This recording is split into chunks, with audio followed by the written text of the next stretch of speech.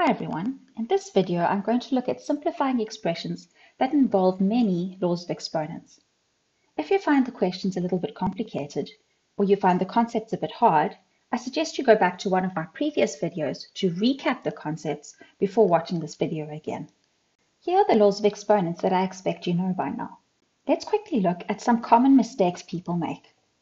Oftentimes, these mistakes come from people trying to apply the laws of exponents to adding instead of to multiplication and division. So a correct use of this law would be x to the power of 2 multiplied by x to the power of 3. I keep the same base and I add the exponents and get x to the power of 5. Be careful that you don't multiply the exponents. However, if you have x to the power of 2 plus x to the power of 2, these are like terms. And that means I'm going to add them together. 1 plus 1 is 2, and I keep exactly the same variable with exactly the same power. Or if I had x squared plus x cubed, that cannot be simplified.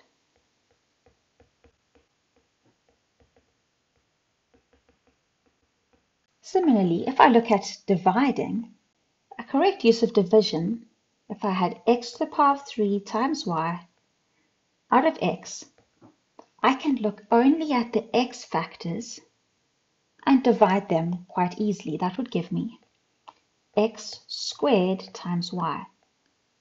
If I've got adding involved or subtracting involved, let's say I've got x cubed minus y over x, I cannot just divide the x's because this means the same as x cubed over x minus y over x. So even if you did divide the x's, you'd get x squared minus y over x. In this case, what I've done has not actually simplified the question. So I would leave the fraction like it is. So let's look at law 3 and 4 together.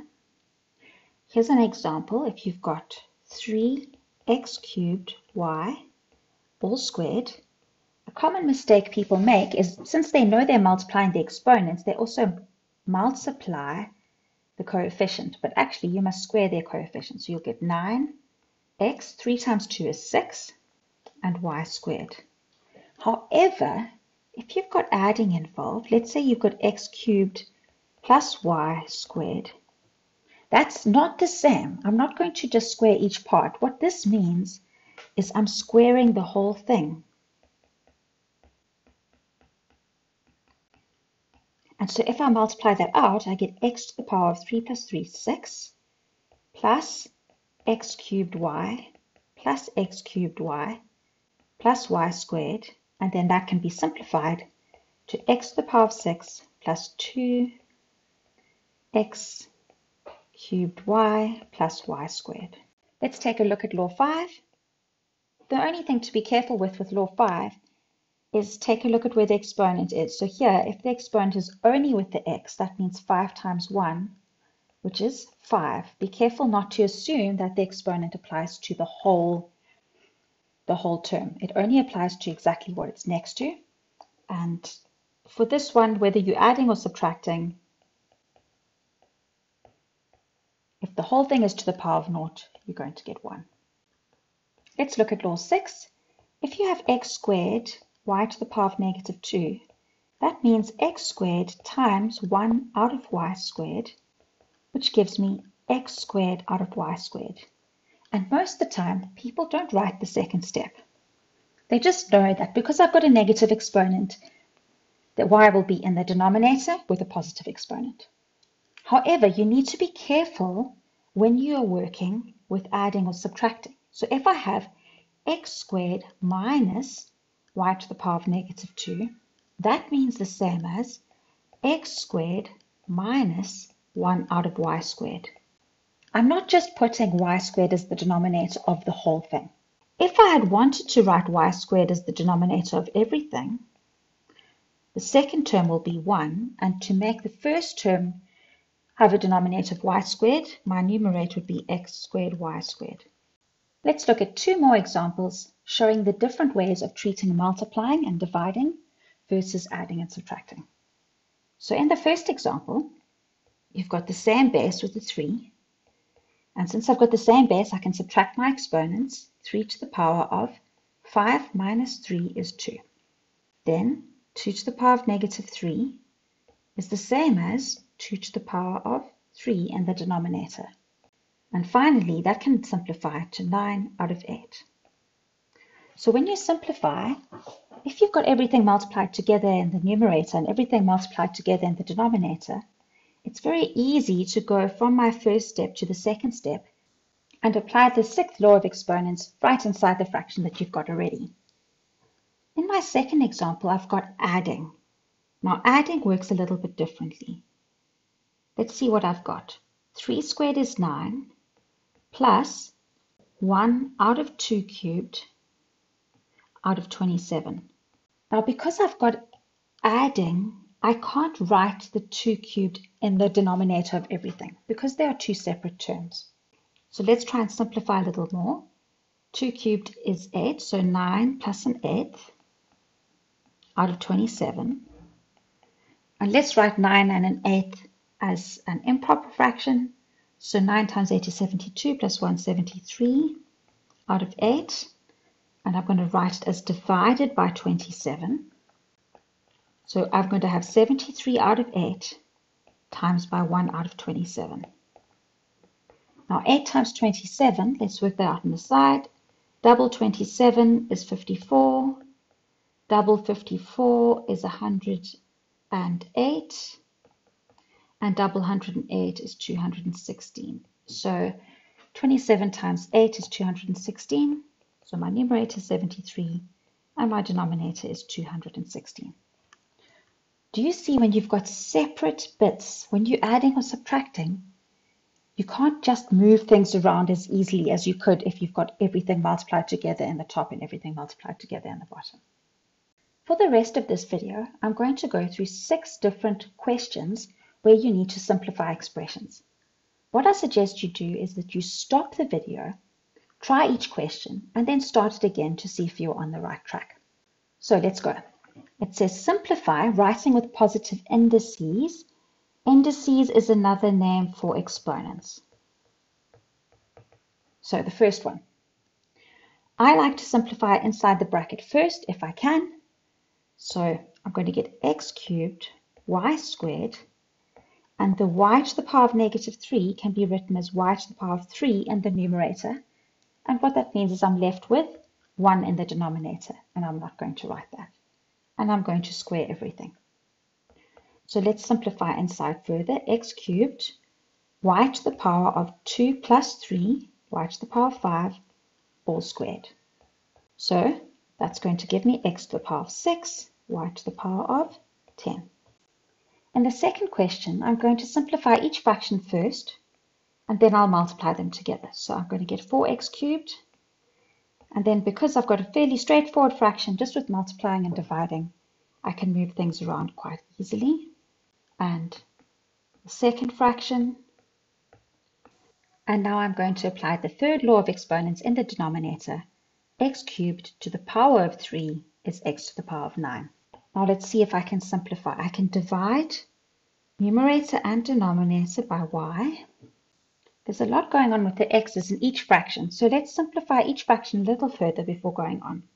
So the first fraction will be 4x to the power of 6, because I add my exponents, over 1, times by 3 in the numerator. I've got x squared in the numerator and x to the power of 9 in the denominator. So that will give me x to the power of 7 in the denominator. Now I can simplify a little further. X to the power of 6 goes in there once, and x to the power of 6 goes in here x times. So I land up with 4 times 3 is 12 in the numerator and x in the denominator. Here are the next 2 questions. I suggest you stop the video, try them, and then start the video again to see how you did. Now, like I said earlier, I like to first simplify inside the brackets before I apply the exponent on the outside. So, since it's a fairly straightforward fraction with only multiplying, I'm going to say q to the power of 4, and the p to the power of 3 will be in the denominator, and r to the power of 2 is in the numerator. and everything's to the power of -1. Now remember, if you've got a fraction to the power of -1, it's like saying 1 divided by that fraction, and what that means is eventually the fraction will land up flipping over. So that will give me p to the power of 3 out of q to the power of 4 times r squared. Number 4. Again, let's try and simplify each part and then we can divide. So let's do the brackets first. A cubed c out of b squared, all of that will be squared, divided by b cubed a to the power of 2c, all to the power of -2. I can now square the first bracket, so that'll give me a to the power of 6, because I multiply my exponents, c to the power of 2 out of b to the power of 4, divided by, now since I've got a negative exponent, my fraction is going to become inverted. So I will have a squared c out of b to the power of 3, and that is going to be to the power of 2. Let's continue. Divided by a to the power of 4c squared out of b to the power of 6. And so, since I'm dividing, I'm going to multiply by my reciprocal times by b to the power of 6, a to the power of 4, c squared. And now I can finally simplify and get my answer. So for the a's, a to the power of 6 divided by a to the power of 4, 6 minus 4 is 2, so I get a squared in the numerator. Then I've got b to the power of 4 and b to the power of 6. 4 is in the denominator, 6 is in the numerator. So there's more b's in the numerator. I'm going to get b squared. And I've got c squared in the numerator and c squared in the denominator. So if I've got c squared divided by c squared, that would give me 1. And so I don't need to mention c's at all. That's my final answer. Now in the way I did this question, I took a lot of steps to work. But you may want to work in a way where you combine 2 steps together. But just be careful that you don't rush and make careless mistakes. Here are the last 2 questions. Stop the video quickly, try them, and then start the video again. So in the next question, I'm going to multiply x squared by both values in the bracket. Now I know that x squared times x to the power of -2 will be x to the power of 2 plus -2. And then when I multiply the next part, it would be minus 3x squared. Now x to the power of 2 plus -2 gives me x to the power of 0 minus 3x squared. And we know that anything to the power of 0 is 1 minus 3 to the power of 3 times x squared. In the second question, you're going to have to multiply everything in the first bracket by everything in the second bracket. So I've got same base, and I'm going to add my exponents. And then my second value I'm multiplying is -1 times b to the power of -1. My inside term plus 1, b to the power of -1. And 1 times -1 is -1. So what I get is b to the power of -1 is minus 1 is -2. These two are identical except they have opposite signs, so they're going to add together to give me 0, and I'm going to minus 1 at the end. So they want me to give the answer with positive indices, so that will be 1 out of b squared minus 1. Now some of you, if you know your factorizing well, you might have spotted the difference of 2 squares.